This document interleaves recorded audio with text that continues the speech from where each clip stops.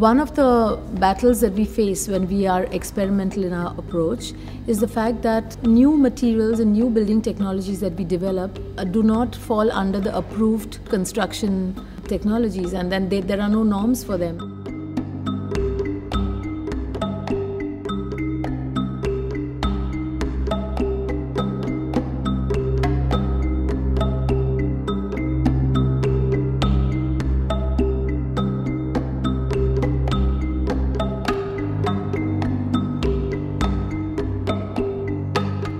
The aim of this 2-week workshop was twofold. On one hand, we wanted to reproduce ferrocement elements the way we do them in India, so that the real strength tests could be made of exactly our Indian elements in a German lab. So what we've done in Germany is we've taken Indian craftsmen who are expert masons, very skilled, and we've taken them to the other end, which is high-tech German engineering.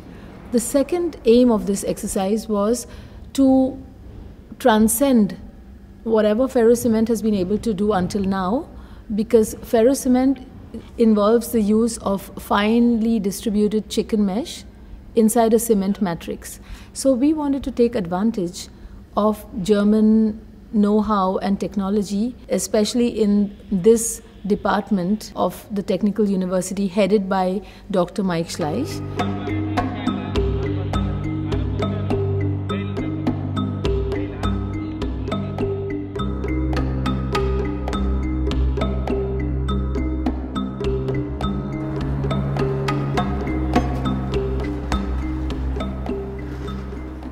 This is, I think, the typical engineering approach, that you make models, you make experiments, you make tests, and from these tests you derive engineering models that help you give a kind of a guidance, a handbook, you know. Most important of all, I mean, double curved concrete structures are very slender. They're really minimizing the use of material, they're minimizing the use of resources, and therefore they're truly sustainable. And therefore, I think there will be a renaissance of these shell structures. Yes. So do you think that it makes sense, right? It makes sense to explore forms that would lend strength to the structure? Yes. First of all, they're in a way very ecological, you know, because they save resources. But at the same time, they're also social.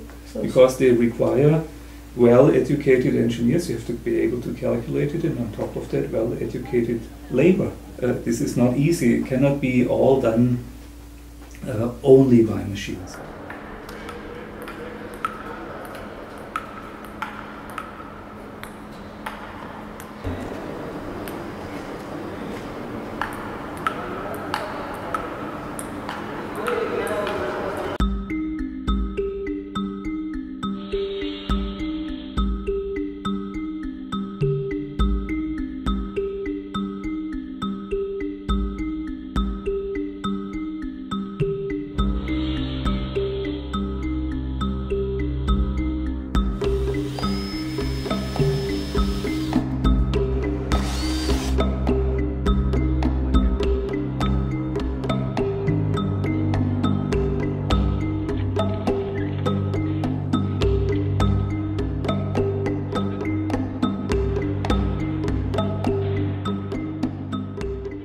We are really happy that we can support Anupama for this Biennale project, because then we have the chance also to learn about this ferrocement technology, how it is used in India, and we want to take this as a real starting point for further collaboration in this field, and to bring our technology and the craftsmanship in India together, so that we have an advance in the technology also for the Indian people.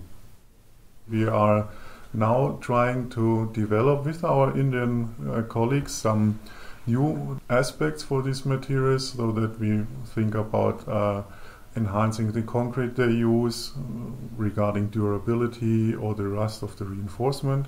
And we also think about testing the products they make regarding strength and flexibility, which is an important aspect in engineering.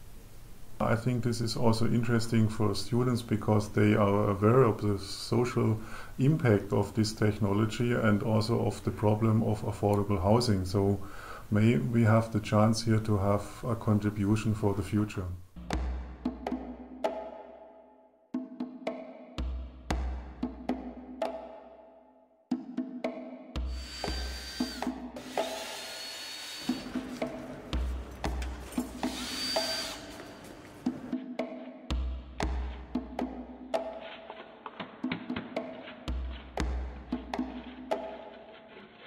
Yeah, for us it's a quite important project to work together with the guys from India, with the cultural impact from there, because, for example, what they are doing is in terms of mixing the items, is it's more by feeling or looking how the material behaves, and this is what we can actually learn from them, that we don't really need all those sophisticated tools or calculations, that you also can get very good results just by the experience.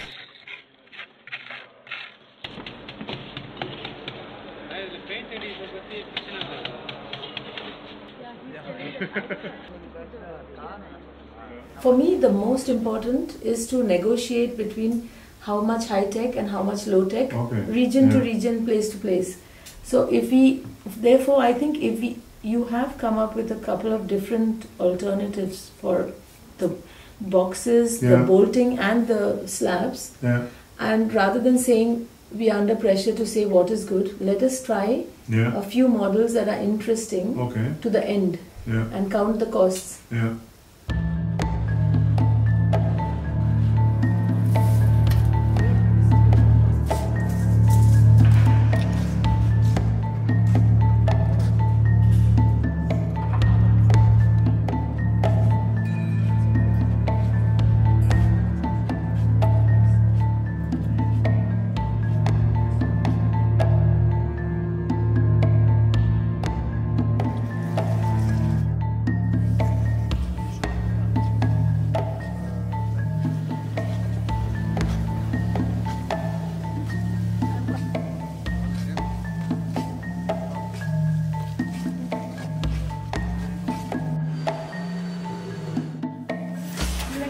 Wow.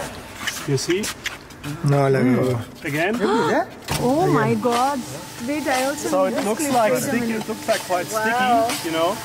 But as soon as we stop the moving and then putting the force into the mixture, it's getting liquid like water. So you see. Now you see the deaerator. The air is coming out and it's bubbling like a volcano. Oh, that's why I'm pouring like that, huh? God.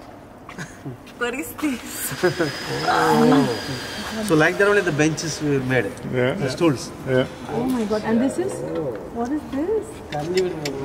You have to keep moving, otherwise it's a mess. Okay, so you keep moving. Please do it again. Do it again. Do it again for the video. Oh my God! This is shocking. See, look, if you don't move, it's oh my goodness! I mean, how long is this setting? How long time is setting? I don't know, maybe half an hour. Half an hour. But the moment you stop mixing, again it's flowing. Wow.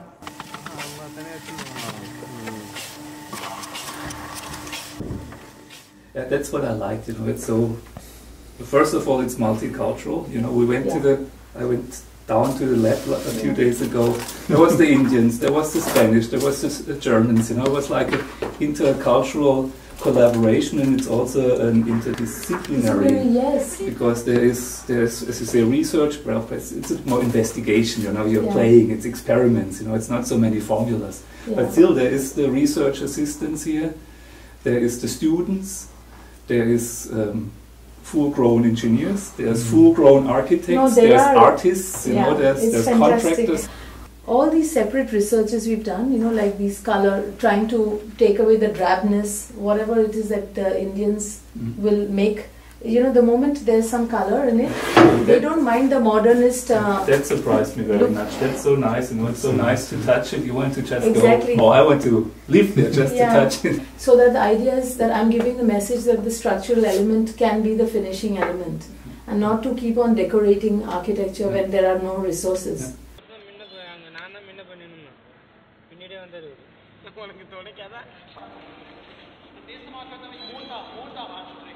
We've been developing a very long series of experiments in India over many years with ferrocement, but we've been able to take that even further through German collaboration, and we've tested, instead of conventional chicken mesh that goes into a typical ferrocement construction, we've managed to experiment with glass fiber and unconventional fibers and unconventional cements. So we've been playful there in the lab, and we are going to get all of those pieces tested in Germany, and we are going to have results.